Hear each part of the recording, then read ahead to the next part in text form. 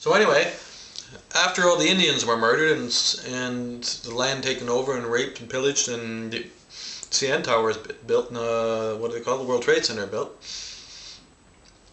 Well, that was after the Second World War. Okay, the important point in American history to notice for anybody that hasn't noticed that the American Empire is the American Empire. Where it came from isn't so important. I mean, all empires are sort of from the same thing. It comes from organizations, family organizations quite often, who have the power, and usually that means the weapons and resources. And I don't think it's ever been any different. And it's our choice now to decide whether or not it's a good idea maybe to change that. But first of all, we have to know what it is. And what it is now is, during the Second World War, the Americans decided, first of all, to wait, make as much money as they could through their corporations. Actually, America is a gathering of corporations. After the Civil War, when was that, in the 1800s something? Man, my dates are terrible. But anyway, the corporation started getting the power.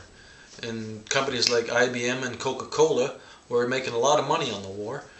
And it was in their best interest for the war to go on as long as possible before jumping in there and being the heroes.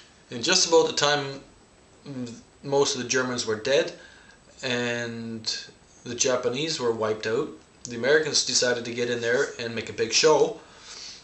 Now that they had built many tanks and airplanes and aircraft carriers, it was time for them to show their power. So they walked in there and stamped around a bit and freed everybody.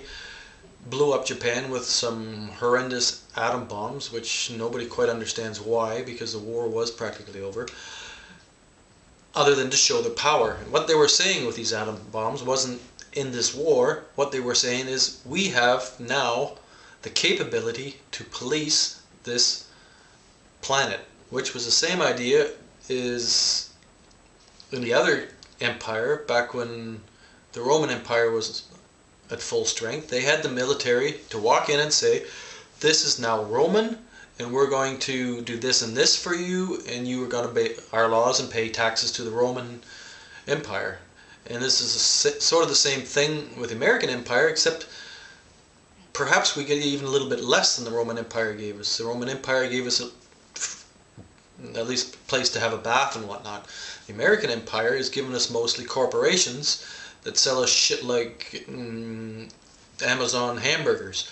And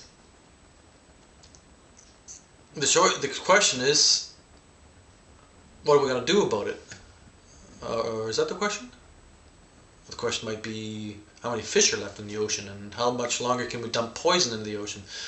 And that all comes together with this question: why is the empire allowed to be? Or can we do something better with the empire? I mean, to destroy the American Empire might not be to our best advantage, but it is definitely necessary to make it so that the American Empire is not sucking out the life of the planet, pillaging for gold, oil, and mineral resources. Oil, unfortunately, is bringing us to a very hostile hate environment. You got the Muslims against the Jews, and then with the Christians, and all this hate is making us blind to the fact that it is putting a damper on our survival possibility. And if anybody managed to see all the thread going through this, well, good for you, because I don't think I can do it. But this has all been written up in Journal Review, and if you go there and read it, I think you'll understand a little bit more. And go read Barbara Elba's thing as well. Well, is there anything else I wanted to say? Maybe, I don't know. We'll see how much time